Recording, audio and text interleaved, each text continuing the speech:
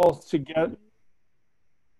All right, we'll call to order the regular business meeting of the Board of Education of Community High School District 128 for Monday, August 24th to order. We did a pledge earlier this evening, so I'll just ask for a roll call. Jim Batson. Here. Don Carmichael. Here. Pat Grudy. Here. Lisa Hessel. Here. Kevin Huber. Here. Karen Lundstedt. Here. Casey Rooney. Here. Okay, everybody is present. And before we get started, I'm also going to take this opportunity. Actually, it's in the president's report, so I'll wait for it. All right, everybody's here. I'll open it up for public comment. Mary, I believe there are a few comments for tonight's meeting. Actually, hold on one second. Let me go through the agenda. I apologize. We'll open it up for public comment. Brief president's report, superintendent's report has a number of items on it, including school reopening, capital projects updates. We'll approve the consent vote agenda, which we reviewed 2 weeks ago. Brief updates from program and personnel and facilities and finance. Anything on CEDAW? Where do I see Karen? No. Okay, nothing. Thanks, We're Karen. good. And Jim, anything on ISB? Not tonight. Thank you. Okay. All right. So that'll be it, and then we will adjourn. All right. So now I'll open it up for public comment. Thanks, Mary. Okay, the first comment that we have is from a writer who wishes their name to be withheld. And her comment is, really?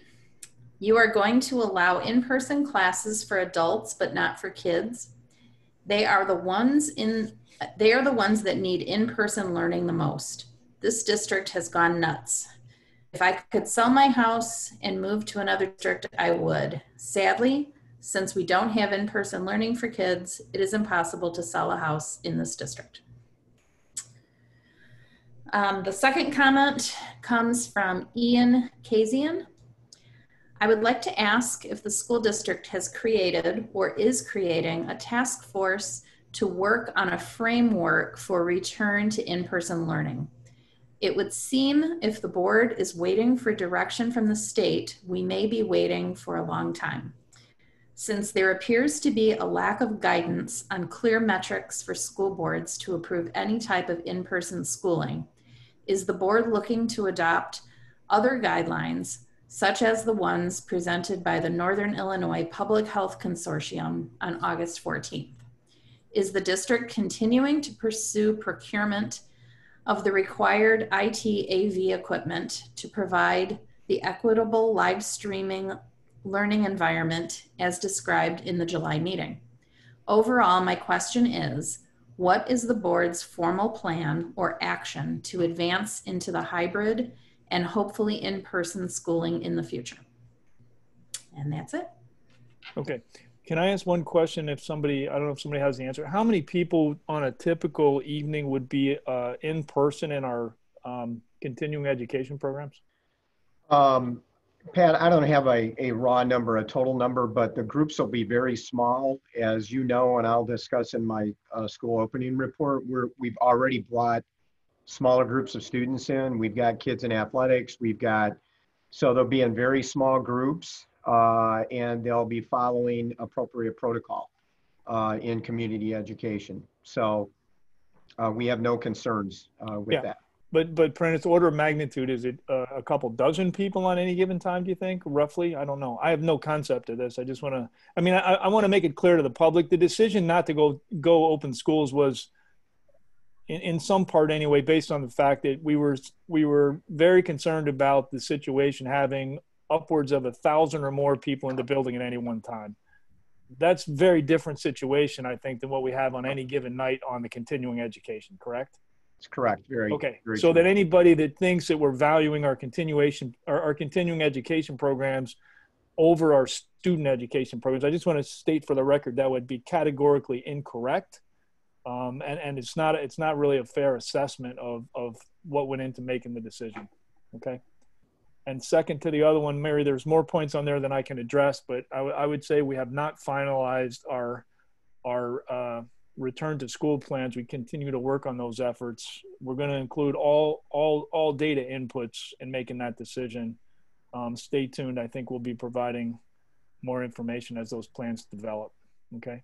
Not the least of which we want to see how school openings are going in places where that's happened. It certainly hasn't gone well in most of the college campuses. I think that is now a fact. So, we'll see. Okay. All right. President's report. All right. So tonight, I want to welcome, we have a number of new faces on our meeting tonight. And I'm going to try to introduce you. I'll call you out and then you can speak up since none of us know who you are, although I guess we can see your name and your picture. But Amal Hassam. Hello, I'm Amal. Amal, when I call your name, why don't you just tell us which school you're at? I know you're at LHS, and what year you're in. Unless you guys are you all seniors? Yeah. Okay, all right. So you have the unprecedented, I'll call it, position to be in a year like no other. You're groundbreaking, record breakers. Mm-hmm. So, all right. So here I'm gonna put you on the spot really quickly. Then I'd like you to make one comment about your first day back. Okay. Go ahead, Amal. We'll start with you. But Pat, I think that's going to be part of their report out tonight. Oh, okay. We can do it there. All right. That's fine. We'll do that. Okay. Quinn Kurland, is that right? Yeah, you said it right. Okay. I'm Hi, at Quinn. Libertyville. Okay, great. Welcome. Marilyn, you? There's Marilyn. All right. Marilyn, also a senior at LHS. And let's see, Diego Corrales Luce, is that right? I just go by Diego Corrales. Good evening. Diego Corrales, okay. Vernon Hills. Okay, great. Welcome, Diego. Eva Atu, is that right? Hi, it's O2. And O2? Okay, great. Welcome, Eva. And is it Kayla Rubin?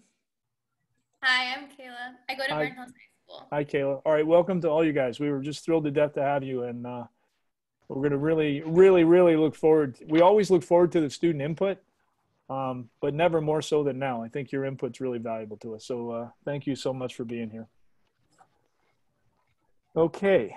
Otherwise, listen, I just want to say thanks to everybody. I know we've received some emails on a lot of the preparations that have been done over the last couple of weeks getting ready for the virtual opening. I just want to say thanks to everybody that was involved in that, everybody in the administration, all of the teachers, all the supporting staff. I can only imagine what it's been like to get this together. I was extremely inspired by some of the feedback we got on the preparation sessions. And, again, just thanks so much for all the very, very hard work to pull it off. It sounds like people are very engaged and very motivated. I'm excited to hear more about our opening today. So with that, I'm going to pass it to Dr. Lee for his superintendent's report. Pat, do we want to do the board reps first? We can. Want to have them report out? Yeah, sure. Yeah, let's do that. So why don't you all take a turn? I know you've probably networked with each other a little bit, and then maybe we can go LHS and then VHHS and just talk about kind of the run up to the start of the school and your first day today and anything else you want to talk about. Okay, I'll start. Okay, so although today mostly included the syllabus and icebreaker activities, I took the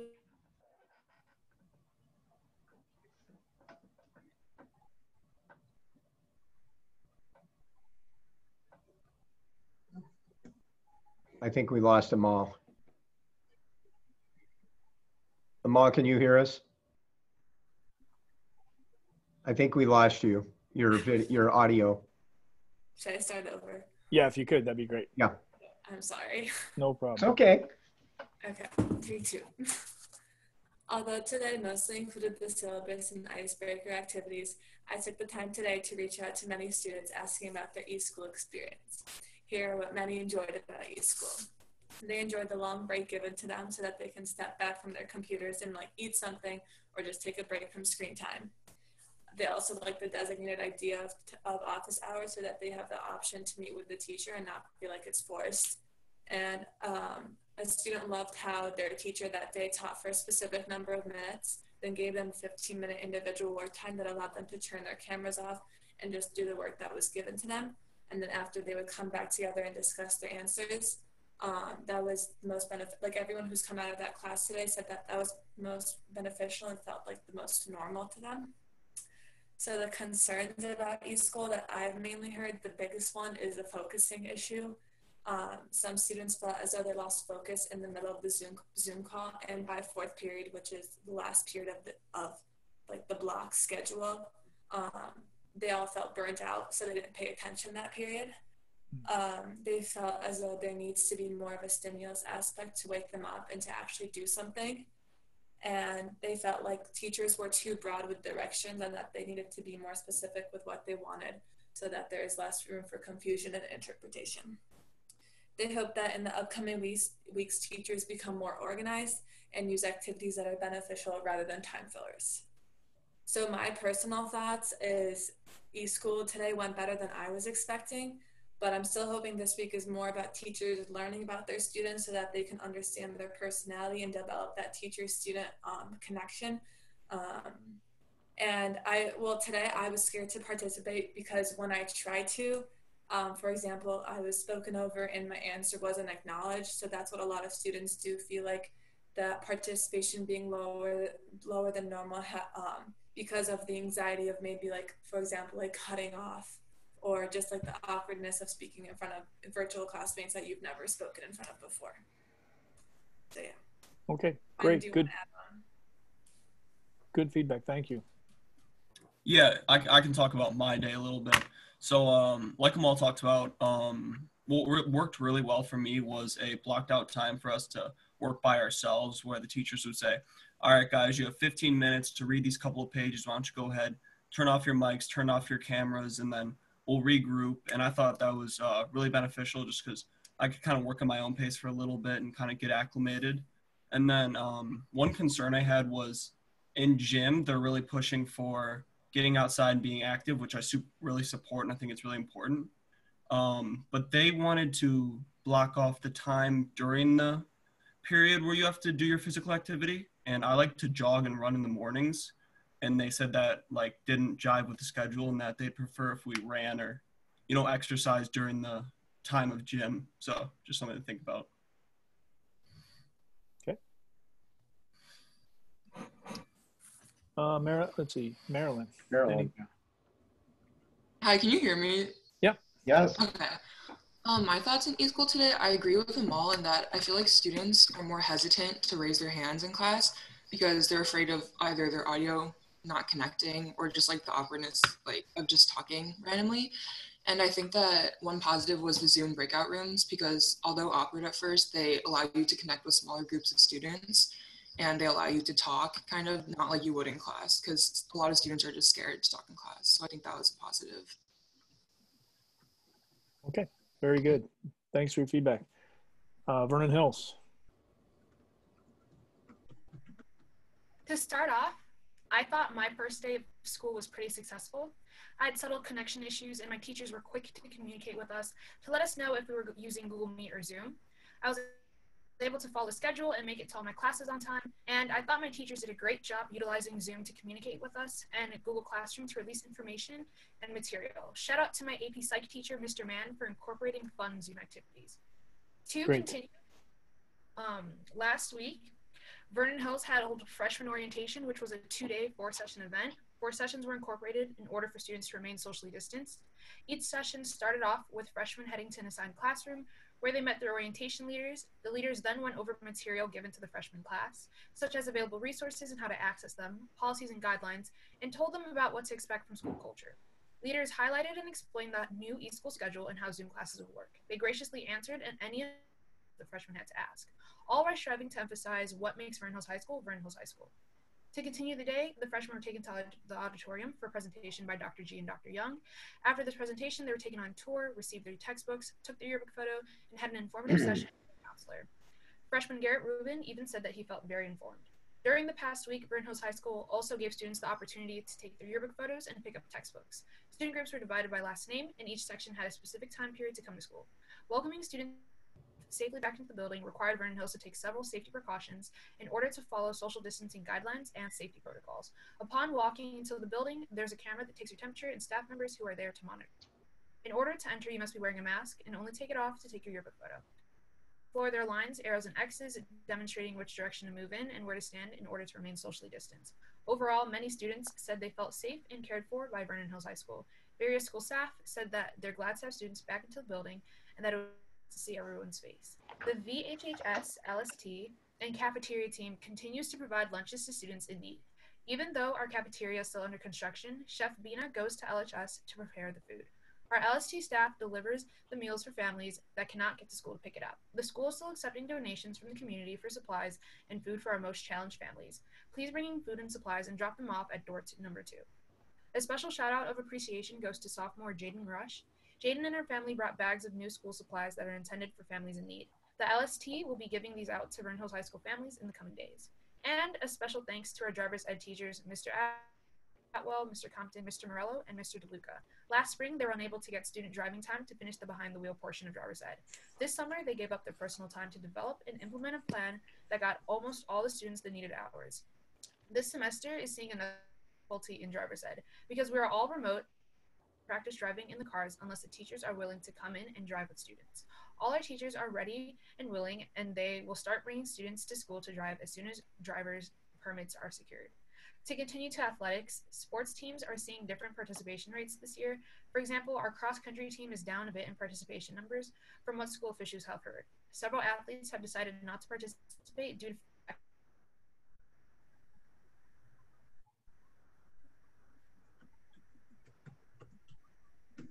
We can't hear you, Ava. I don't know if that's the case for everyone else. That's true.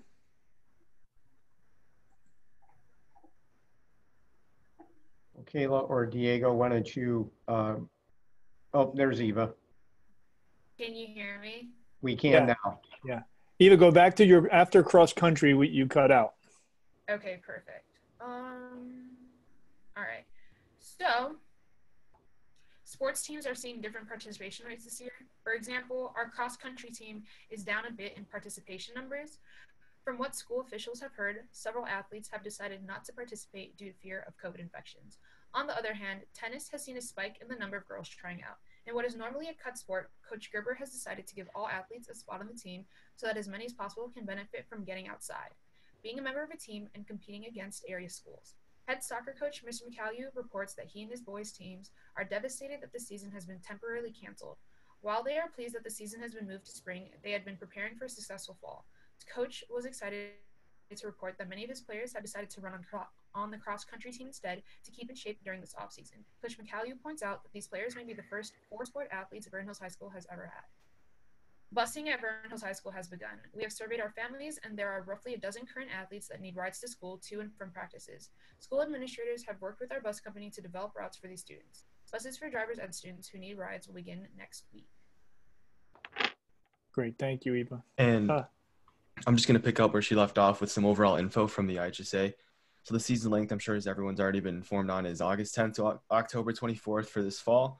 IHSA bylaws will not be barring schools who will be in remote learning from being involved in IHSA sports, which doesn't necessarily affect us.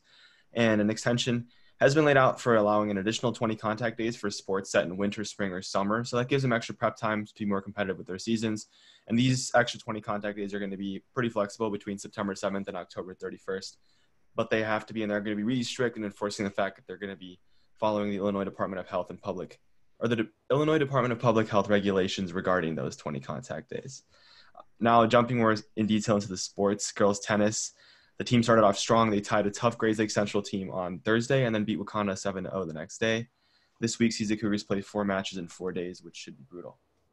Girls swim and dive. This year, the girls swim team had a lot of freshmen who came to try out and many returning swimmers. Vernon Hills swimmers are currently training at that Libertyville facility due to the construction at VH. During swim practice, there are 2 swimmers per lane, and they start on opposite ends of the pool, so there's only interaction when they swim past each other. And swim meets are also going to be held virtually. Each school swims in their own pool, and each swimmer is timed. Senior Naomi Hernandez said that swimming is still fun, but obviously isn't the same since everyone is separated and split up. Specifically about cross country, I reached out to the coach, Adam Lucan, head coach, and he's also the top dog for computer science instruction at Vernon Hills. He told me a lot of good things. He's noticed great And that's even including the change in numbers that Eva mentioned. He said he's noticed a great change in tone compared to other seasons in terms of gratitude. His athletes are just happy to have a season and be able to participate in their sports.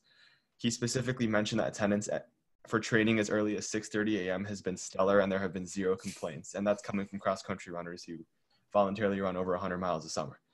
Lucan also says that they're making small changes to cross-country traditions, such as changing ultimate frisbee on Thursdays and replacing them with fast bike races. I'm sure other sports are doing similar things as well within their team culture, which is really good to see. He also wanted me to specifically shout out his dedicated captains, Oscar Jedinak, Ian Joe, Michael Lee, and Alex Eutis, who I know for a fact are all very, very strong runners. Now, in terms of golf, a final sport we're going to be talking about, the girls' golf team's first tournament of the season was the Libertyville High School Invite. Vernon Hills had the best team score since 2017 with a 353.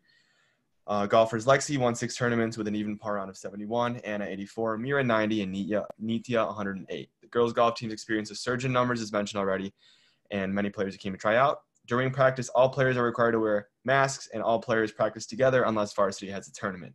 Senior J.D. Gillard said that overall, everyone is excited that golf will be having a season because it's one of the few sports that can. And moving on more specifically to clubs, I'm going to be talking about Future Business Leaders of America and JSA, 2 clubs I've experience with and I think are Titan clubs at our school. As you may recall, FBLA ran their senior competition or their state competition virtually this year, and a number of students chose to participate despite the switch to virtual and qualified and moved on to nationals. FBLA reconstructed their usual national leader conference into a virtual national leadership experience, and our qualifiers moved on to compete there. And we just received notification of those results, which can be viewed in this document if anyone's interested, which is actually the document I'm looking at right now. Just a bunch of kids from our school placed highly. I see everything above 9th place and a few top 5 and top 2 places as well. Now, I also specifically reached out to our FBLA executive board to see what they were going to be doing for this fall. FBLA President Eric Song and Vice President Aryaf Panda said they're going to try to start meeting in September fully on Zoom, usually following a presentation format. Luckily, not much interaction between their exec board and members is needed till later in the year, and that's even in regular non-virtual years. So they're confident that that can be done well through breakout rooms, which they've already tested. Freshman interest seems high enough with abnormally high numbers from last year's 8th grade orientation. So they're very excited about that. And in terms of competition, FBLA and higher ups in that organization haven't given them any info. Now, in terms of JSA, which I'm really active in myself, numerous JSA Midwest and national conventions and workshops were held over Zoom last spring, and I was there, and they were a great success, and throughout the summer as well. CabCon, a popular convention, just passed us this previous Saturday morning, which was great. Fall State, our biggest convention of the fall semester, will be online and not at the Madison Capitol building, but spirits are still high for the debates and awesome keynote speakers we have lined up. JSA Exec Board has worked diligently to set up an Instagram account, launch a website, and send consistent updates regarding webinars, events, and overall supports all members. We had a trial meeting over Zoom with already existing members who have been in the club last week, and that was a great success. It went super smoothly. We have an official first meeting date for September 7th, and our primary debate being a debate on resolved the American police should be defunded. Now in terms, and I'm going to tie up with orchestra and fine arts in terms of the strings program, but overall across the board, there are options, software options such as Music First Classroom, which I logged in and had fun with today, Acapella app, Google Classroom, and Soundtrap, and multiple other programs. If anyone's familiar with music making programs such as Studio One and the Adobe Suite, all this stuff basically allows for that to be done in a way similar to Google Docs, where it's collaborative across a whole 70 to 100 person ensemble. So in theory, it should be working out really well. And there's talk about chamber groups, quartets, trios, octets meeting up regularly and in person, but that's still in the works. Okay, great job. Kayla. Oh, I just want to first apologize. Sorry if we like messed up the order or something. No, it's great. No, you're good. No, it's great. It's all great. Okay. So I'll just start now. Thank you. Clubs in general. Many clubs in general have made Google Classroom and Zoom links to get new students and old students involved. More specifically, the following. VHGIV has made letters to each.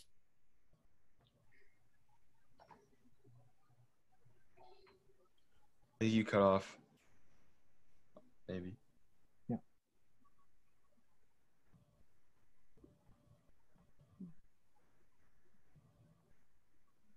Kayla, are you still there?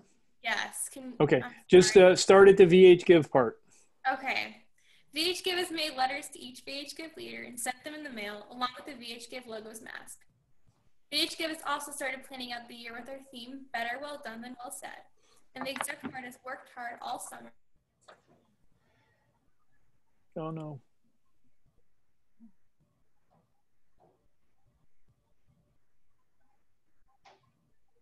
Frozen, Kayla.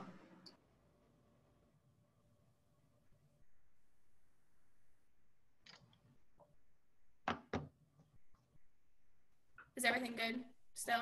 Go back to worked hard. Oh my gosh, I'm so sorry. No, it's okay. Just take your time. It's fine. It's not your fault.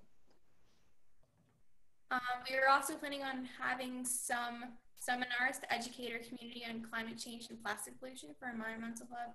And the exec board has worked hard all summer and has a seminar planned for this week. The first day of school. So we started the day with a nationwide Zoom crash in a highly populated area. Chicagoland was hit hard. The district saw over 150 teachers quickly switch to Google Meets for their first meetings of the year. While my first day of school was an experience, if I say so myself, I started my day with a Google Meet for VHGIV exec board, which went smoothly. It gave me hopes that the rest of the day would run as smoothly, but that was not the case.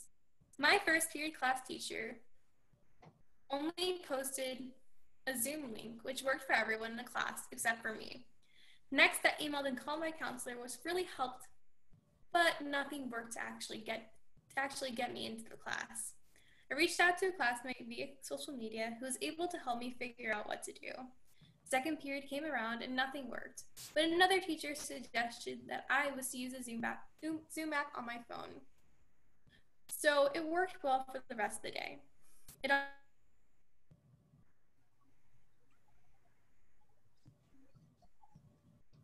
All right, hold on, Kayla.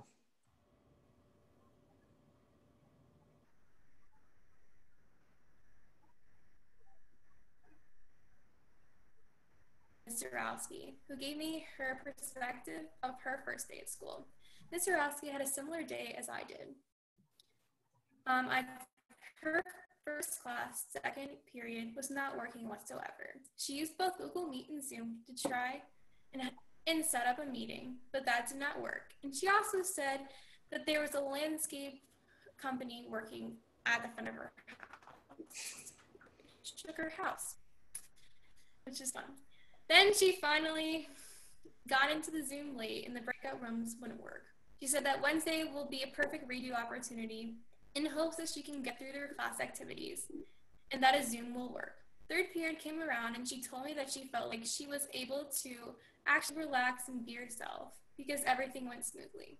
Finally, we spoke again during fourth period, which is both of our lunch periods, and she told me that in the beginning, she felt stressed and shaky, but it ended on a high note.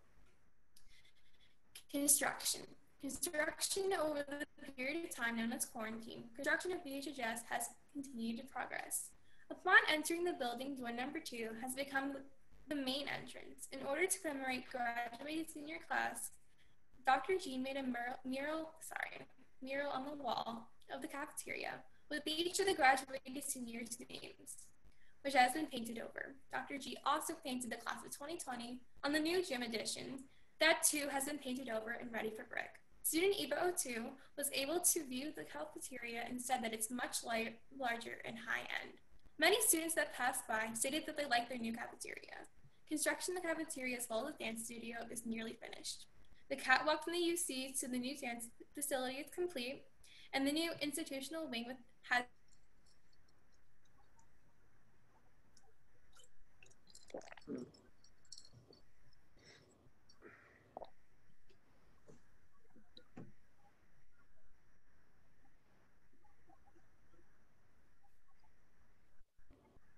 Kayla, you still there? I was just saying thank you for this opportunity. Okay. Hey, do me a favor, go back to the catwalk part and tell us what came after that. Okay. The catwalk from the UC to the new dance facility is complete. The new instructional wing has corridors leading to all classrooms on each level. Many of the science spaces are delayed due to COVID-19 shutting down, as many of the manufacturing plants are shut down. Thank you for this opportunity, and we're all very excited to work with everyone this school year. All right. Great job, everybody. And, you know, I thanked all the teachers, the administration, all the people behind the scenes trying to put all the programs together. But I also want to say a special thanks to all you students who are working so hard to make this work. And I know it's not easy. I know it's not what you planned for, but I really appreciate everything you're doing to make it work. And I know, your dedication and commitment going forward are just critical to the success of the whole thing over the next couple of months. So thanks for everything you're doing. We'd like make to this work. apologize as VH. Pat, I think LHS students have their report. Yeah. Kind of cut Oh, them I'm off. sorry. I Did think I? You asked us about our school days, and we just gave you our full report, and we didn't give Libertyville a chance to do that. So. Yeah, I'm Okay. sorry. I'm sorry. It's okay. So who wants to start? All I right, think I'll go. Amal's picking up at Stuco. Yeah. Yeah. All right, can you guys hear me? Yep. Okay. All right, last week, Student Council Executive Board organized and distributed spirit packs. Freshmen received theirs during Link Crew, while sophomores, juniors, and seniors picked theirs up during textbook pickup. Although football games aren't happening right now, we hope we can still show our school spirit through another outlet. The web store reopened to give students another chance to purchase a spirit pack. Officially, the voted homecoming theme for 2020 to 2021 is Elva under the big top, carnival theme. Stay tuned while Stuco Exec figures out another way to keep the tradition of unity and standing together during these times. During the past couple of weeks, students were able to come to school and to drop off and pick up their textbooks and take their yearbook picture. Students were split into groups, each given a different textbook or drop-off/pickup time. The 15 minutes of being back in school, walking the familiar hallways, seeing the security guards who greeted them like before COVID, and lighting kids with hope and put so many smiles on their faces. On August 5th and August 6th, Dr. K and other staff members hosted a webinar speaking to each grade level. During the senior webinar, students were comforted by Ms. Belstra, CRC counselor, about our current situation in regards to standardized testing. Many seniors recently have been feeling the stress of college. Some haven't taken an SAT or ACT test yet before and now only have one shot, and others don't feel like they have enough time to improve their score. Many are also on edge waiting to see if their test center will cancel their test or not. However, many seniors were eased by what Ms. Belstra had to say and were given hope by Dr. K about senior year events. Freshman orientation occurred August 20th and August 21st in a safe manner. Students were split into groups by lunch periods and were able to meet their link crew members and leaders. The students met on the football field socially distanced, where they were given a warm welcome to their home for the next 4 years. Students received their gym uniforms, Chromebooks, and took their yearbook pictures before splitting into their mini link crew groups. Students are looking forward to begin meeting with their clubs virtually and hope to meet in person soon. Best Buddies is putting a huge emphasis on their Peer Buddy program, where a club member is paired with another member who has a disability. Although right now their meeting will occur virtually, they are hoping each individual can meet with another individual, of course following protocol to keep the connection between each student. President of Best Buddies, Mia Vernasco, attended the virtual Best Buddies training conference over the summer. She had the chance of meeting with other presidents virtually and talk to the state about their options this year as a club. They learned about the disability civil rights movement and public speaking. Drops of Ink, LHS's school magazine, has been very active since the beginning of summer. Senior Ella Marsden wrote a column about the political climate of the time, Black Lives Matter, and protests. Recently, DOI reached out to students, teachers, and community members about their reaction to the e-school decision and published them on the DOI website. This upcoming school year, DOI is playing a bigger role than ever, as many students will turn to DOI for important information. There will be a huge emphasis on the Drops of Ink website, where the magazines will be published and more columns will be written.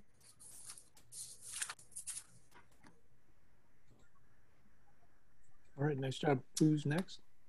I'm going with athletics and wellness. So Jake already talked about a lot of the points, but we know due to IHSA rules, some of the sports have been postponed, but we still have some sports that are going on now. We got boys golf, cross country, girls swimming and diving, and girls tennis. These sports have been training for about 2 weeks, and we've had a lot of success with the teams, but there's also a lot of different accommodations that we have to follow with COVID. The golf team has already had 2 matches, and accommodations include wearing masks unless hitting the ball and avoiding bus rides to matches and practices. The cross-country team has also been training using social distancing, and they have their first race this Wednesday. Meets are held with runners running spaced out and starting every 15 seconds, and all big invites are canceled, leaving just dual meets between 2 schools. Girls tennis also has their first match Wednesday, and they'll play without spectators and with gloves on to avoid touching the ball directly. girls swimming and diving competes with masks while on deck, and they're in the pool, but unfortunately they have canceled all relay meets. They are prohibited from using the bathrooms and locker rooms as to avoid being close with each other indoors. Additionally, sports that are transitioning to the spring from the fall are football, boys soccer, and girls volleyball. And as a student athlete that participates in soccer, I'm actually pretty happy with this decision because I would much rather have a full and complete season in the fall than kind of a 50-50 back in the full and complete season in the spring than being kind of back in the fall. Although we'll not have the season, many coaches are trying to find ways to connect with the players this fall. Teams are allowed 20 contact days, but dates and times are still being finalized. And additionally, virtual workouts Monday through Friday are open to all student athletes at either 7 a.m. or 3:45 p.m., led by the athletic department. NHS, scheduled for August 27th, has been postponed, and a virtual ceremony is being planned and announced in the next couple weeks. And the NHS Exec Board is also working very hard to virtualize or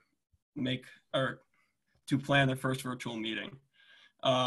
On health and wellness this year is presenting new difficulties and obstacles that we have never encountered in the past.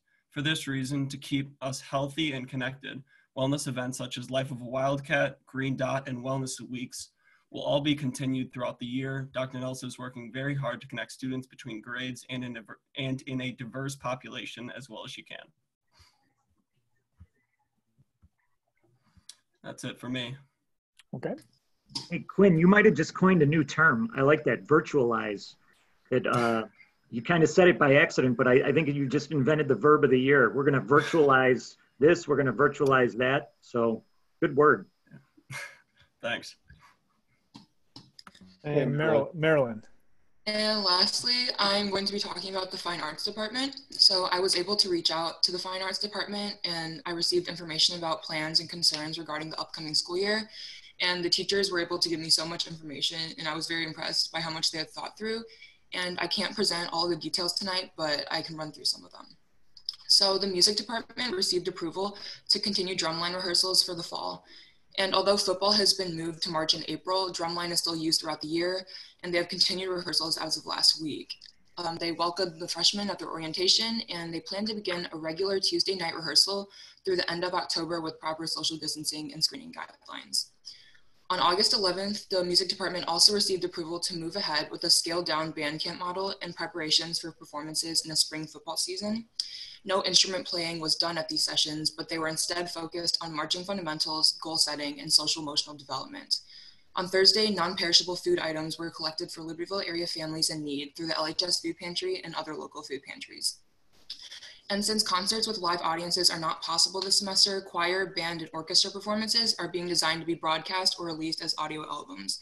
And personally, as a senior in wind ensemble, I know performances like the senior concerto competition winner means a lot to the whole band and especially the participants because they spend so long practicing throughout the year. And I hope that we can still have the competition in some way.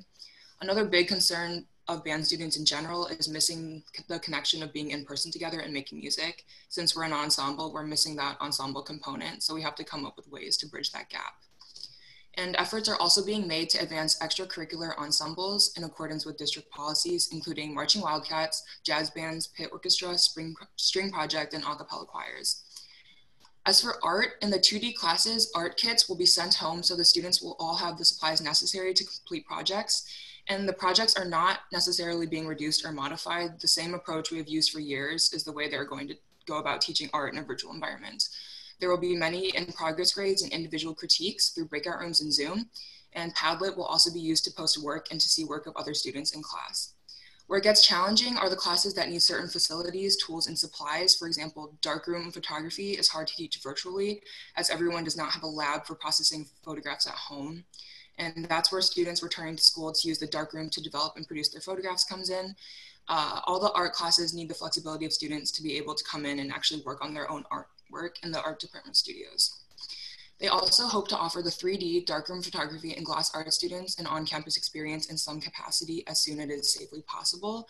Students will be given materials and tools to construct projects at home. However, this may present an inequitable situation as some students do not have the luxury of setting up a dedicated studio space to create art. And this coming week, as we meet with our art students, we hope to continue to problem solve and generate creative ideas that successfully address challenges of a remote art learning environment. For dance, the following statements have been provided by the dance instructor of LHS, Mrs. Brown. I will produce and share tutorial videos of my class content on our Google Classroom as they can re-watch our combinations in the semi-synchronous setting or for extra practice after class. This allows for control over pacing and to perform as many repetitions as needed during your individual sessions. The Physical Welfare Department has acquired an auto-follow camera called a Pixem that I will use to record my videos. I will wear a sensor wristband, and then the camera will track my every move no matter where I am in the room. We will also be able to replicate the in-class performances that are a regular part of the dance curriculum. Lastly, theater. For theater courses, kinetic movement and theater technique is taught primarily through acting exercises and theater games. And instead of going on field trips to Chicago Shakespeare and Northlight Theater, guest artists will be brought in to complete a masterclass and offer performance for our students via Zoom, while also using examples from recorded performances for our class critiques. Students will also be doing practical theater design units, including theatrical makeup, scenic design, and making props. And for this fall, our extracurricular fall play will be written and adapted by Mr. Thomas, who is creating a drive-through theater experience, including performances of 12 two-person scenes in the LHS parking lot where audiences will drive up to watch each progressive scene. Actors will be masked and socially distanced, and each scene will be double cast so that students will tag team the performance for each new car audience. And that concludes LHS Student Report. And I just want to say on behalf of Amal, Quinn, and I, we would like to thank the board for allowing us to participate in the Back to School Task Force meetings this summer and for listening to our opinions in general. And we're all very excited to be working together with the board this year. Thank you. All right. Well, thanks again for all your hard work. It's incredibly inspiring to hear your stories and frankly, hard to believe that school's just opened with everything you just reported. So simply amazing. All right. Thank you so much for everything you guys are doing. Okay. With that said, now we can move to superintendent's report. Pat, if it's okay, I'm going to just kind of continue with school reopening, and then I'll pick up good news after that. Because I want to go to Tom and John and see if they want to make any comments on maybe beyond or in addition to what the students had to add. So, John, anything to add to the students? We'll start with you, and then we'll go to Tom. Yeah, thanks, Prentice. Thanks, you board reps. You did a nice job there. That was a great report. They've said a lot. I think I would summarize my kind of reflections on day one in two ways. One is relieved. It just seems like so much energy, resource, planning has gone into really creating new systems all across the district. So to get it launched and in a positive way, even with the glitch this morning with Zoom crashing on us, I was just relieved to see it get off the ground. And then the second word I'd say is grateful, especially grateful for the support that we have got as a district, starting with you and the board, as the board. But then just, our IT support, our facilities support. It's just been unbelievable. And then just grateful for the professionalism of our staff and teachers. I have my own daughter who I kind of picked her brain a little bit tonight just about her experience. And I think, Prentice promised the community that we would do this e-school second to none. And I feel like we're headed in the right direction. Today was a great day. As the kids said, it wasn't perfect, but we knew it wouldn't be. But it was positive in almost every aspect that I was hoping for. And so I'm just grateful. So thanks for the opportunity. Tom? Yeah, and I think it was a very similar experience at Libertyville. We had quite a few teachers in the building today. And I was able to walk around and check in with many of them. And overwhelmingly, to a person, they were very positive and excited. Felt that you cannot underestimate how important those last 2 weeks of staff development and staff learning were. The support by the board to help us make that happen is going to be something that I think when we are as successful as we will be with eSchool, we're going to point to those 2 weeks and say that was really one of the critical factors. Because it was such a unifying, awesome week at 2 weeks of learning, where it wasn't just Libertyville staff in one building and Vernon Hills staff in the other. It was the whole district coming together for these really just outstanding learning experiences and dialogue and discussion. And I think that's why today, when Zoom hit the ground and, you know, was like, of course, we're coming into school and we're finding out about this massive outage on the very first day. Like, you know, there was a little bit of panic, but there was also an ability for everybody to be nimble and pivot. And part of that was because they were prepared and trained in different platforms and different ways of doing this. And, you know, it just shows that our staff, when given the time, the resources, will take it very seriously, will work on their skills and be ready to bring it for the students no matter what happens. The other thing I would add is I am very proud, like John is, of our start. But I think we are all feeling that there is just a mountain of unanswered questions in front of us. You know, it is, and you as a board are feeling those too, right? We are taking our entire school system, and as Quinn said, we're virtualizing it. And, you know, we've done an intensive focus on the classroom, which is where our focus needed to be. But we also, you know, now have to turn our attention to all the other aspects of the school that families depend on and that students depend on. And so we're going to start tackling those things, and we're going to start working through it. And I can get overwhelmed by the thought of all of this as a principal, but I think there's two things that are inspiring me and kind of motivating me. And I think you as a board should be aware of that. And the first is, like you heard in the student reports, so many of the teachers were saying to the kids, hey, let's work together on this. Let's try to figure this out together. And I think that's really awesome that there's this collaborative sense between parents and students and staff and administration and the board to say, we're all in this same, you know, situation. None of us have been here before. None of us have the answers. So let's really partner with one another and look for good ideas wherever they come from.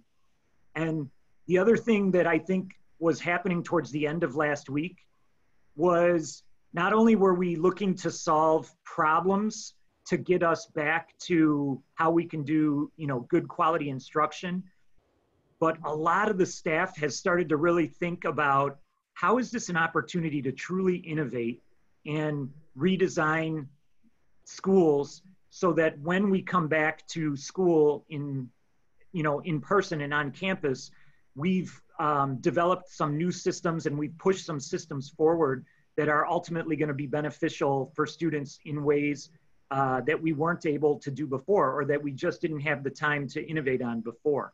And I've talked about that a few times this summer, but I saw a real kind of spark in people's eyes and a real kind of understanding, like, hey, not only are we creating this model for now, for the short term, but some of this stuff we're doing, this could be really good for a long time to come. And I'm excited to see how that unfolds moving forward. We're gonna have our challenges. There's gonna be a lot of ups and downs with this, but with the attitude of our students and the tenacity of our staff, I know we're gonna get through it. Great, thanks, Tom.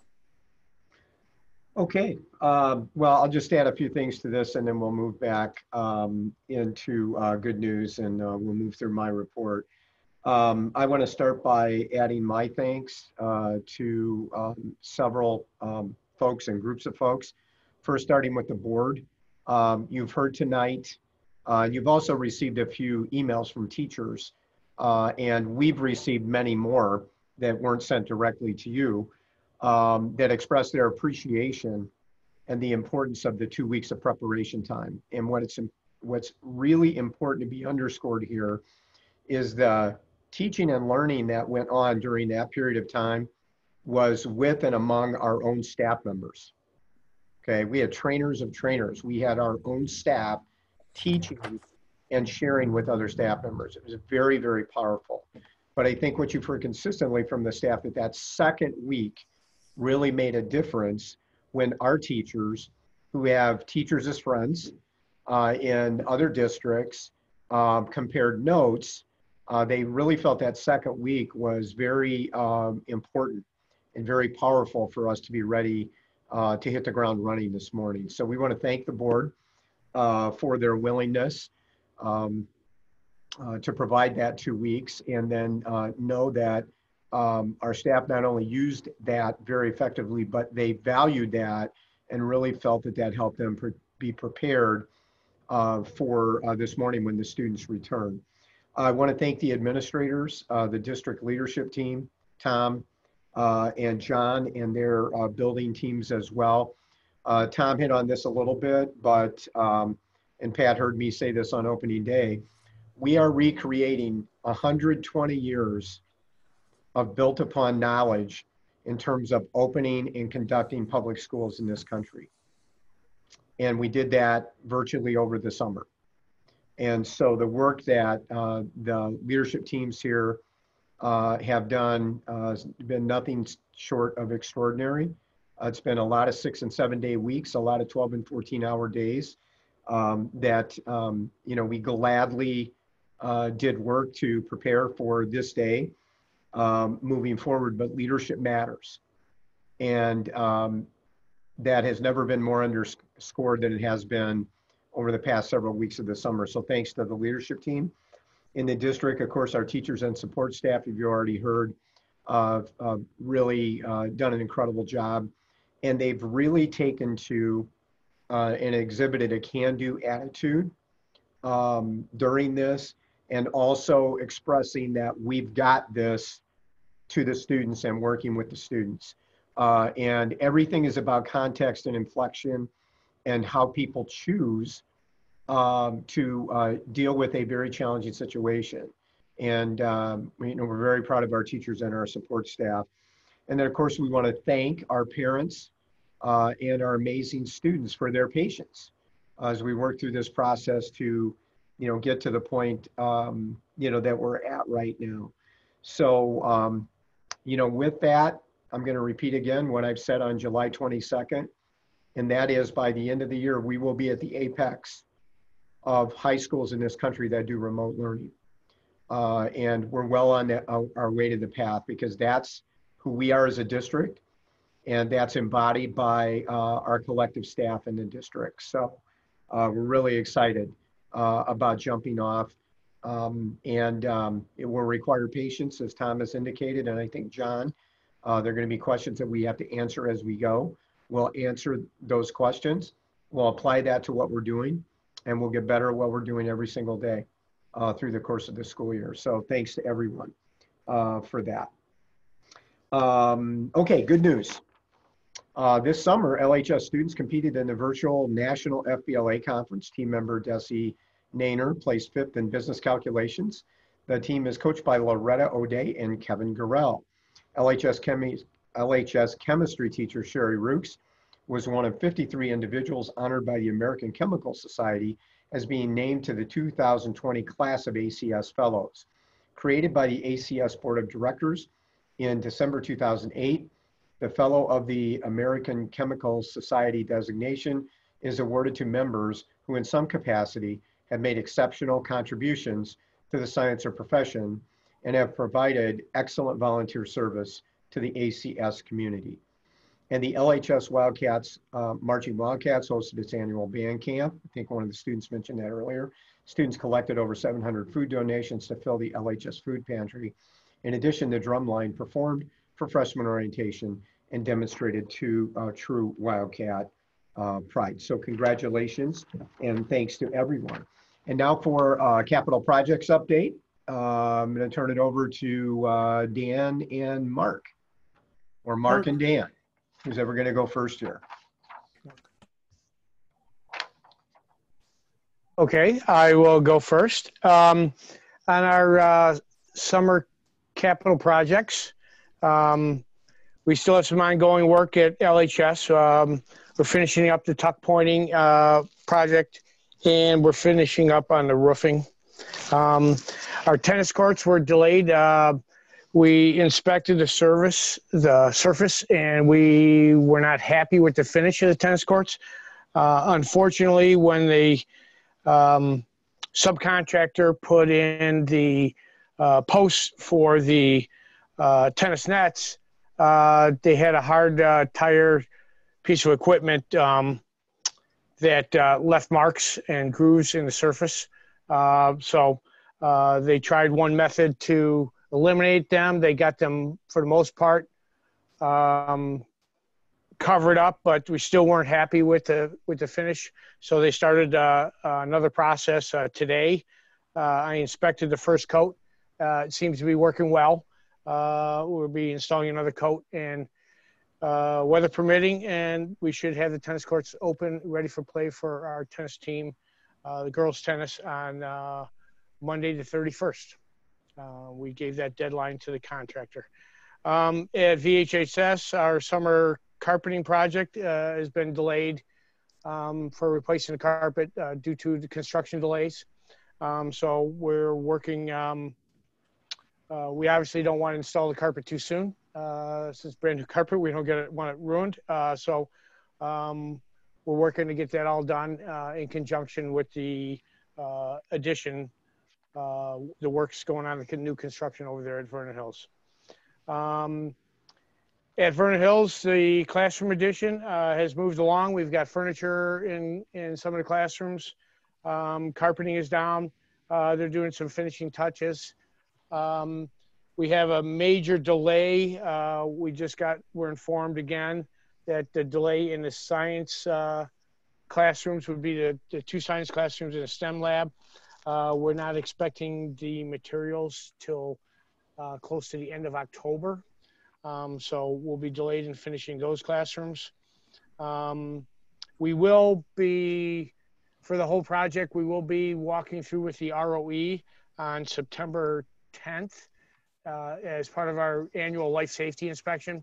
And at that point, we will be looking to be granted temporary occupancy on the construction site to use classrooms that are available and anything that's completed, including the cafeteria.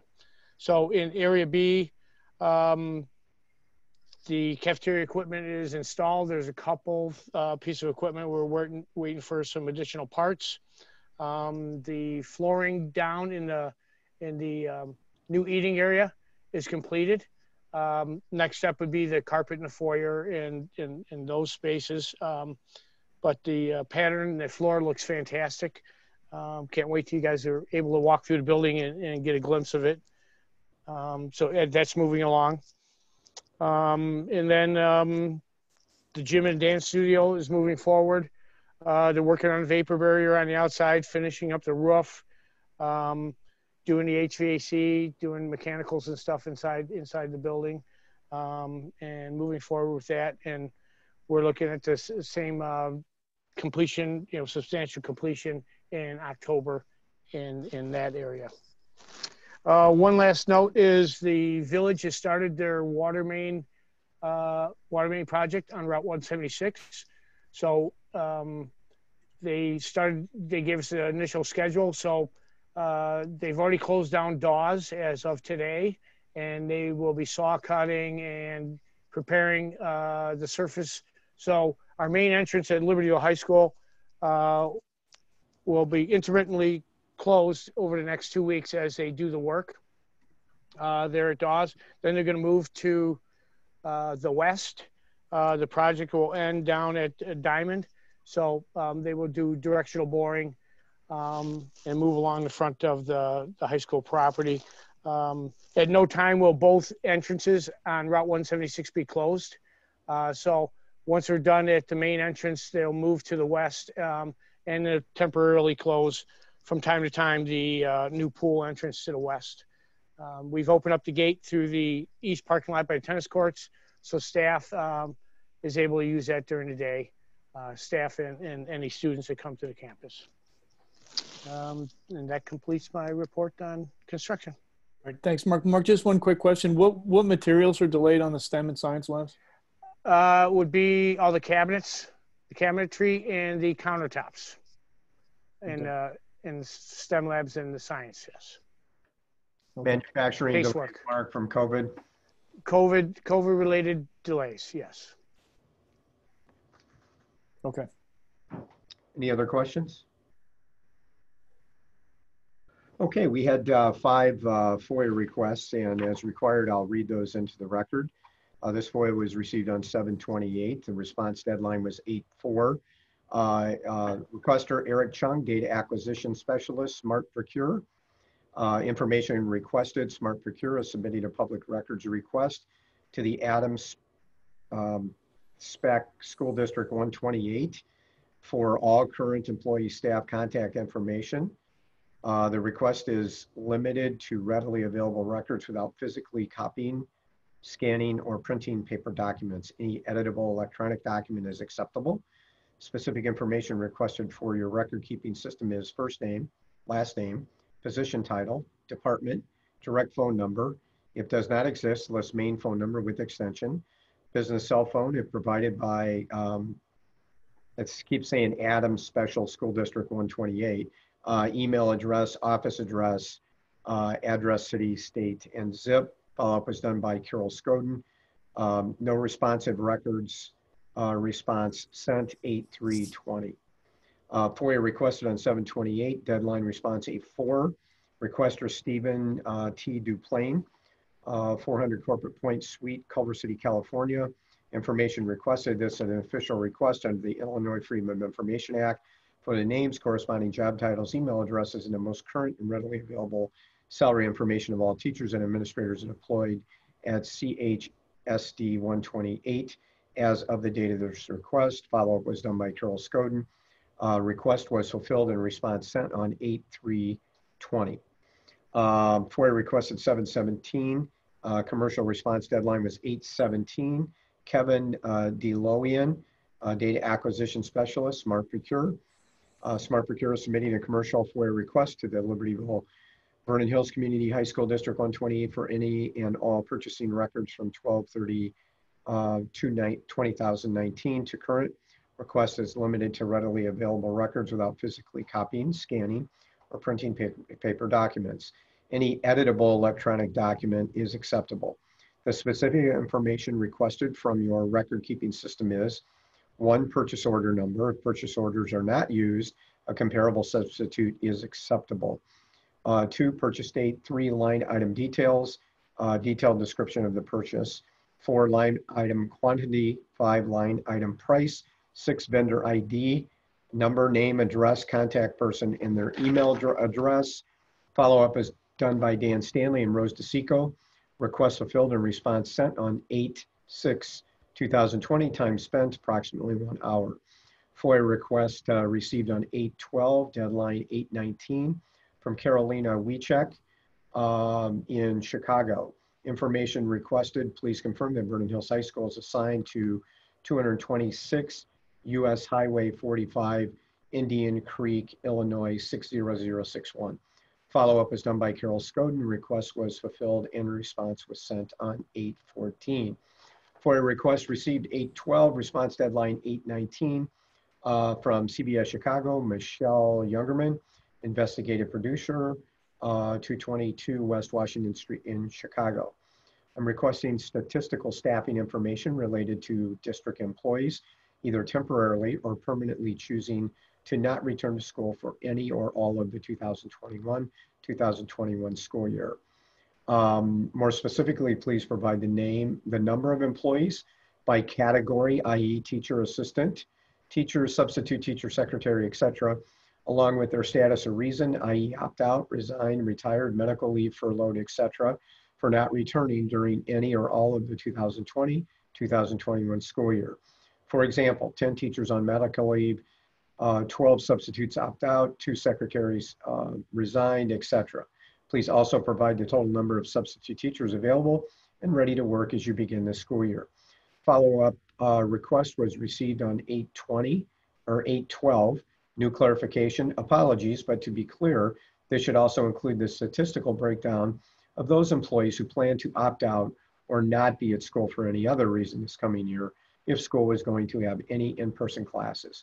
Follow-up was done by Brian Kelly. A request was fulfilled and response was sent on 8/19/2020.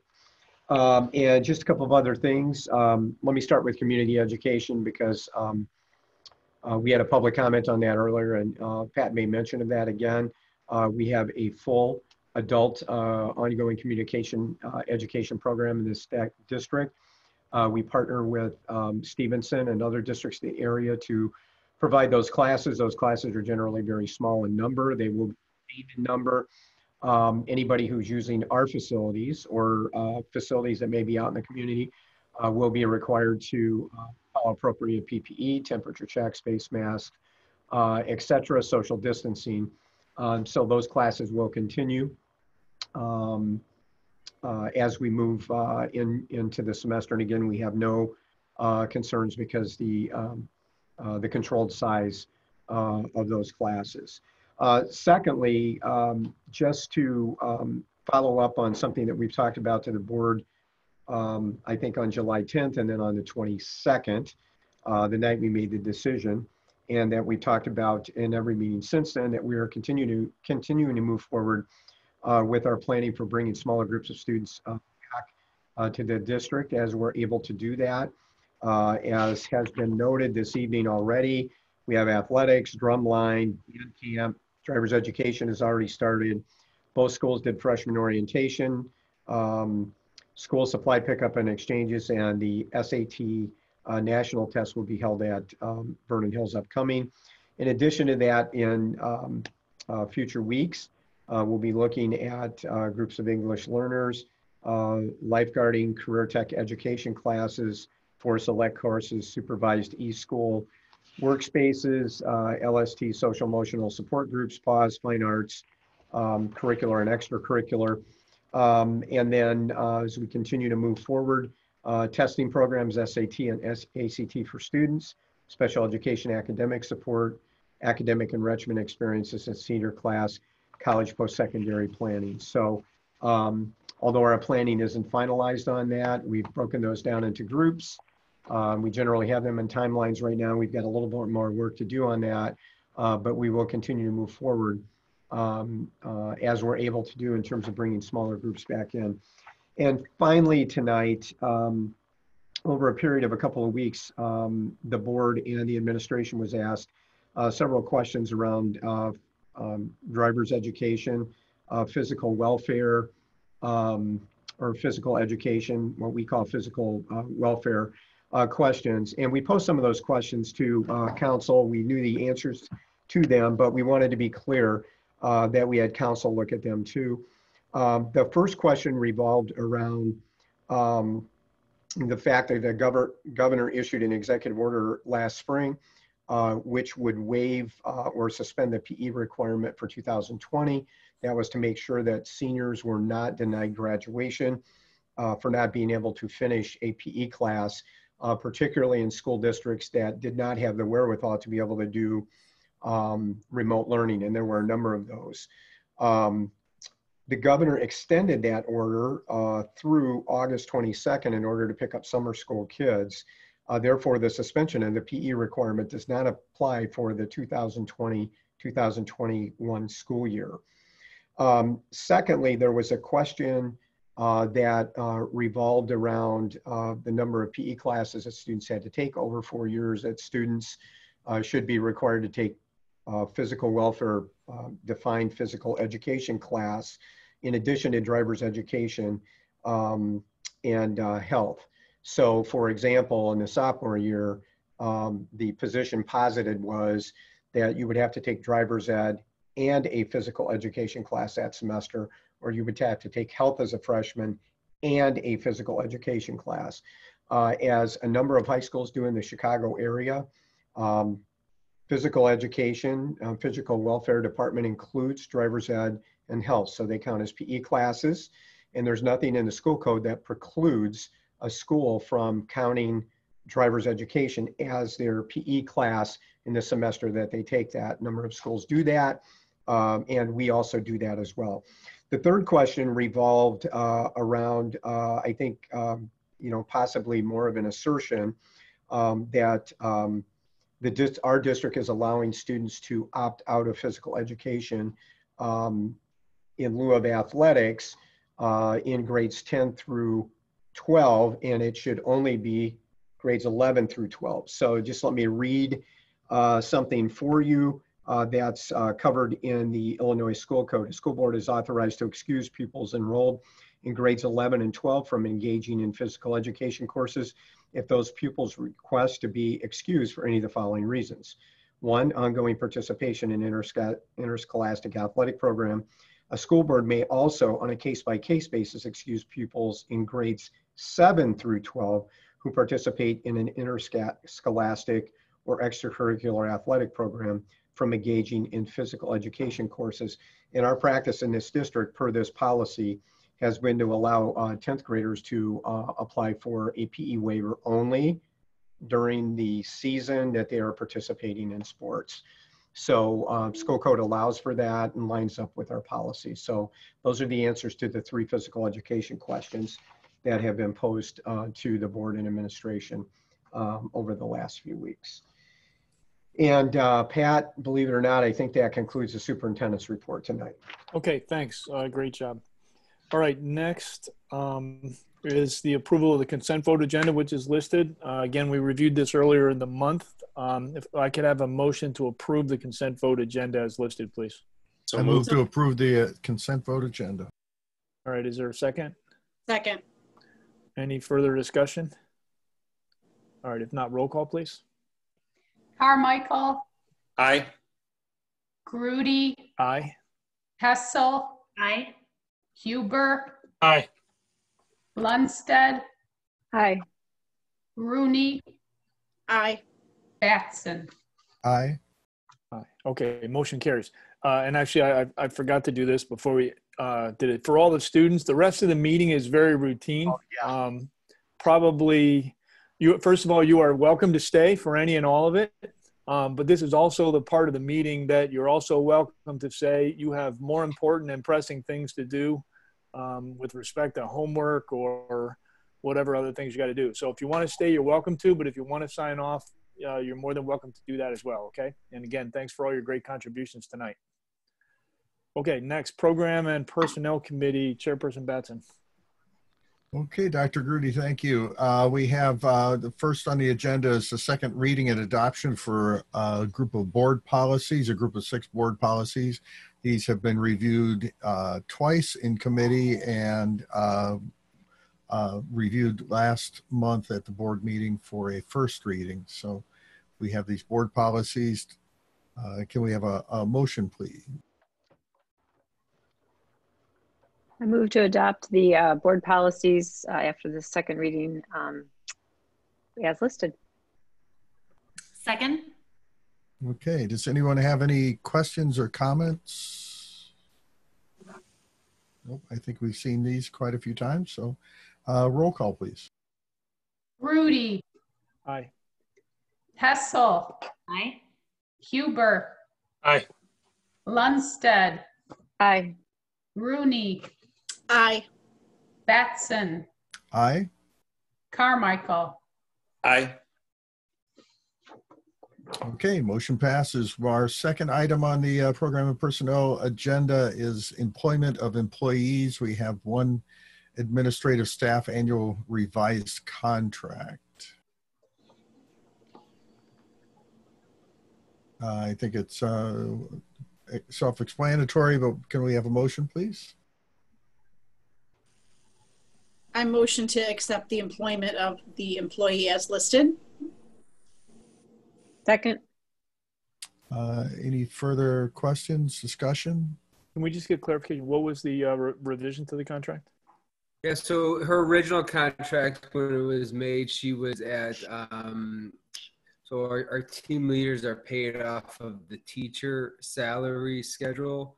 So she was at Masters plus 30, and she moved over this summer to Masters plus 45. So Okay. Okay. we have Thanks. to revise her contract. Okay. Thank you. Okay. Any other questions? Can we have a roll call, please? Hessel, Aye. Huber, Aye. Lundstedt, Aye. Rooney, Aye. Batson, Aye. Carmichael, Aye. Grudy. Aye. Okay, that motion passes. Is there anything anyone has for other under the PMP? Okay, hearing none, I will pass it back to you, Dr. Grudy. Okay, thank you. Facilities and Finance, Chairperson Huber. All right, I'll turn it over to our Assistant Superintendent of Finance, Dan. I think we got some spending per pupil to go over. Yes. Can you guys see that site-based reporting report in your packet? It's a 2-pager. Yeah, so I'm trying to scroll. Find the right one. I think Carol got it out there for us. It's a 2-pager. Yeah. It's 1-pager. Right. Yeah. Okay. I forgot. I wrote a cover memo. So every year for the last 2 years, the national federal law, Every Student Succeeds Act, that was the law that replaced No Child Left Behind. And part of that was the requirement for school districts to report. So school districts have always reported their expenditures as a per pupil operating expenditure. But we've never been required to do that per school. It's always been on a district level. So if you have one school, that's pretty self-explanatory. But if you have multiple schools in your district, it's not always clear how much you spend per kid. So for instance, if you spend $20,000 on average, maybe you spend $40,000 at one school and then, well, I guess zero technically at the other one, but you get what I mean. So we have to report our expenditures on a per site. So it's for us, it's the 2 high schools. And so, we use our ledger for our expenditures, and ISB is well aware that none of this is audited. All of this is just taken from our GL and is, not going to be necessarily audit accurate, but it's going to give you a sense of what's happening. So last year we reported that for the first time based on fiscal year 19. Now we have to report that based on fiscal year 20. And so, I plug those numbers in and I see what the math generates out. And then I look at that and then I try to understand what the difference is. You're probably never going to be exact, but I think it's helpful to understand where it's different. So we had a difference last year. We explained that. Now we have a difference this year to explain. So we had $24,300 at LHS per student and $23,769 per student at Vernon Hills. So that's a $538 per difference. Now, last year we had it was $400 higher at Vernon Hills than it was at LHS per student. Now it's swung the other way. So what is going into this? So when I break down our expenditures and look at the differences per kid, I look at the areas and find where I see significant differences. And these are the 3 areas really that I see that go into why we are different. So the first difference that makes up about $57 per kid is substitute teachers. Before the pandemic hit, we just had more subs at LHS than we did at Vernon Hills. And also LHS had, before the pandemic hit, because once the pandemic hit, a lot of things really shut down in terms of purchases. At that point in the year, LHS had purchased more supplies and equipment per kid than Vernon Hills did. And then the rest of it, really, which is really the biggest difference, is the teachers' salary and benefits. So I started digging into some of those details because that was not a difference that really presented itself last year, but it is something that is sticking out this year. And so what I was able to deduce from looking at it and trying to compare is the LHS staff overall is older and more experienced than the staff on average at Vernon Hills. So if you look at the average age of the teachers, they're 44 at LHS, 41 at Vernon Hills, which is not a big difference, but it's part of the reason why it's mathematically part of the reason why they're different. For example, the percentage of teachers that are either on longevity or the retirement track, which goes to a little bit more of experience in the district. 39% of the teachers at LHS are in that category versus 33% at Vernon Hills. And a third example of that is looking at lanes. So if you take the percentage of teachers that are equal to or greater than, sorry if I'm saying it backwards, a lane that's a master's 15 or higher, 74% of the staff at LHS are at or above the MA 15 versus 53% at Vernon Hills. So those numbers, the longevity, the lane change, all that stuff goes into the salaries of those teachers. And that is why it's higher. It is not because there's something off between like teachers per kids. Those were almost dead on. And that again speaks to, the staffing process we go to. It's extremely comparable, but it's just the salaries of those that end up getting paid there. So, you have a fair number of new teachers at Vernon Hills, for instance. You could have, and especially when you have, like, for example, counselors, there's a big difference in essentially the salaries of the counselors at Vernon Hills versus LHS, because we got some new ones, versus others retired. So those are really the differences that I'm seeing in that go into that $500 difference. So that's the site-based reporting. It's nothing you have to approve on or anything, but it is something that we have to publicly report that is part of our report card, as well as the narrative that goes with that. So it figured it's always better for you to be aware of what's going on. So that's what I have for that. Dan, just one question. Any thoughts on why we have twice as many subs at LHS when we have about 20% difference in students, maybe?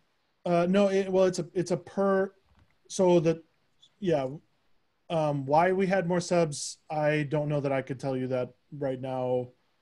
I don't know, and I didn't really ask Brian for why the more subs. It could be a variety of reasons. It could be related to people on different leaves or whatever. I don't know, and I don't want to speculate without having that data. So okay. I don't know that answer. Okay. Other questions for Dan? Dan, I do have that one question. So that relationship of the teacher salaries, 446, that had to be probably consistent. That didn't change year over year. So I would suspect if I looked at this last year, it would have been about the same. But you said Vernon Hills actually was higher than Libertyville last year by a lot. Like, didn't you say like $400 or $500? It was, and you have to take the dollars that you actually spend and then divide it by the number of kids. Last year, based on the number of kids at each school, it did not stick out to me, the experience of the teacher salary difference. What stood out to me was the building administration. Like we talked about, you have the same number of principal you have one principal, for example, for the 1,500 kids versus 1,900 kids as an example. So your dollar per, your principal dollars per kid is higher at that building. That stood out of the data last year. This year, that did not stick out of the data, probably because LHS was down a little bit and Vernon Hills was up a little bit. And so that dollar difference did not stick out like it did last year. So without like probably digging into it a whole lot more, that's all I can tell you is in terms of when I looked at the per dollar differences in all of our functions and objects and stuff like that, that did not stick out last year, but it does this year. Yeah, no, I think that's fine. These differences are, again, I'm sure they're going to fluctuate based upon as Vernon Hills gets more kids. It's going to be a more interesting analysis. The final question I have on this one is, how does it compare? We do present a schedule in the CAFR every year that actually has per pupil spending. I think it should be, if I remember right, I last looked at it a couple of years ago, but I thought we were in the 22, 23 range. So this doesn't seem out of that. Did that go up? I haven't looked at it for a year or so. No, we're about 23 range, but it in theory would go up. I mean, if you're spending more the year before, it'll go up a little bit. But that calculation, like, they don't take in the exact same numbers into account. So there are things excluded from this. For example, we don't count the $30 million additions that we're doing at Vernon Hills. Like we don't, that's not part of the calculation because it's apples and oranges. So each calculation takes out and includes a few different things than the other. So they don't use the exact same. It's a little bit apples to oranges, but yeah, we're in that $23,000 to $24,000 range. Okay, great. That's cool. Thank you. Mhm. All right. Any other questions on this report? Okay, seeing none, we're going to move to the CARES Act. You want to? I think it's CARES Act next. Yes. Yes. Yeah. Yeah. CARES Act. So with the CARES Act, there is money that we believe that we might have access to through the state that I'm working on. But in addition, there is money I mentioned earlier in the budget hearing that the Lake County Board, so the county government board, has decided. I'm honestly not sure if they're required to. I'm guessing they are not required to, but I could be wrong. They are sharing some of the CARES Act money that they received at the county level. They're sharing that with the taxing districts and school districts. And so they have allocated the money on a per student basis. And so we have access to a very specific amount of money. Carol, do you remember it was 104? 104,006 or something like that. It was like $104,000. 104,000. Yeah, that we can get reimbursed for. And so what the county is asking in order for us to access that money. So for example, the money through the state, like the board doesn't have to do anything. We can just apply for it. But this, they're asking for an intergovernmental agreement. And that's the thing that really the board has to enter into. And so that's why this is really here for you to approve. And I didn't have it before, but I do have it now. Our attorney reviewed it, said there's nothing wrong with this.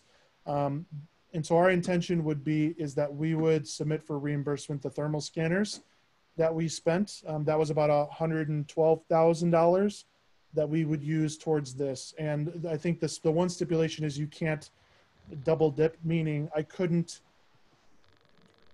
get reimbursed for this and then also ask the state to reimburse me for the thermal scanners too. You know what I mean? You have to keep them separate.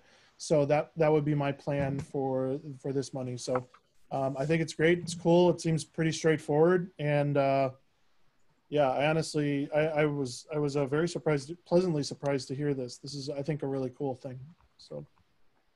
All right, other questions for Dan regarding the intergovernmental agreement between Lake County and 128? All right, seeing none, may I have a motion to accept the intergovernmental agreement as presented between Lake County and Community High School District 128? So moved. Second. Thank you. Thanks. All right, Carol. Huber. Aye.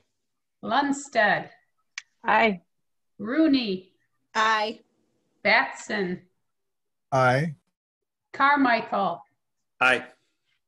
Grudy. Aye. Hessel. Aye. All right, thank you for that. It looks like we're gonna start doing some turf in the softball field finally. Is this the next topic, Dan? I believe so, yes. Mark? All right, Mark. Okay. Yes, this is the next topic is this is a Sourcewell bid contract. So that this is we've used it in the past as we call it a co-op. They're part of a co-op, and the prices are bid nationally, and that since they're bid nationally, it allows us to use that pricing to purchase materials and service. We've used the field turf product in the same way we did Brainerd, and when we did replace the varsity field at the stadium at Libertyville a few years ago, we used the same process as this, going through the co-op. So we have a total cost for the synthetic turf, final grading and installation for the project, $117,357. And the product is field turf. And forgive me, you might have mentioned this, but There's also site work that would have to happen that is an addition that we're still working on. This is just to provide the turf. So this is not the cost of the whole project. That was my question. What do we estimate the total cost of the project will be? It was like 330. I think it was 361 if I remember. Let me pull it up right now. It was closer to 350, Dan, I think. I believe it was 361 was our estimated cost for the whole project. So we're looking to approve this now so we get it in the queue for production.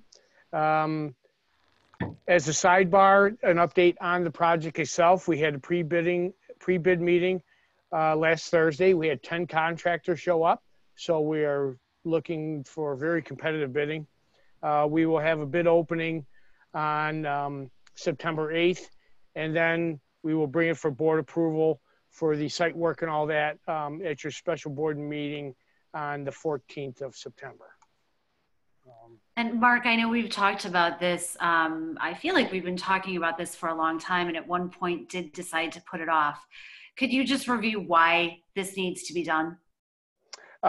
We've been having, over the years, it's been the same issue that they had with the boys baseball field. Even though it is up in a higher part of the property, it just does not drain. It's also shadowed by the stadium bleachers. So we actually don't get sun on the softball field to dry it out till about midday. So we spent a lot of time and effort trying to make the field playable, and we have to cancel a lot of things or, spend some extra money trying to make the field playable to get the games in. So this is a solution for the drainage issue and the things the site conditions that we have there. So that site work is going to address the drainage issue, and then the turf to replace the old turf that's been there for about how long? Well, it's a clay infield. There's not a turf there now. The baseball field had the same issues, and they put a turf infield in there several years ago. It was before I came to the district, so about 10 years ago, 8 to 10 years ago, they put. Thank you. Wanted to be sure we re-summarize. Thanks. Yeah, just a little brief history lesson on that. So in the spring, way back in probably February or so is when we presented this list. And as we progressed in the spring a little bit, it did come up at one of our meetings to talk about, like, with everything going on, like, is this what our projects, are there projects that we should be putting on hold? Is this really a project that we should consider? And at that time, I would say what I said then as well, that there would be many, many other places that I would pause or slow down before I would do this. This project was by and far away the top priority project at Vernon Hills, bigger than any other request for projects done. And so I would say the same thing I said then is this would not be a project that I would recommend us slowing down on. There's many other places that if we wanted to hold off on something, I would suggest we do that before we would look at affecting this project. So part of the long view history, Lisa, to your question, is when they built Vernon Hills, they had to make some reductions because they ran out of money with the referendum, which often happens. So the cafeteria is the size it is. That was a reduction. One of the external buildings that could have been added, the second gym, was not done, and there was no drainage put up on the athletic field. So that price has been paid over a period of time, as folks have talked about, with inability to play contests in the spring, particularly coming out of a bad winter and wet spring. So that's just maybe a little broader history in that particular area.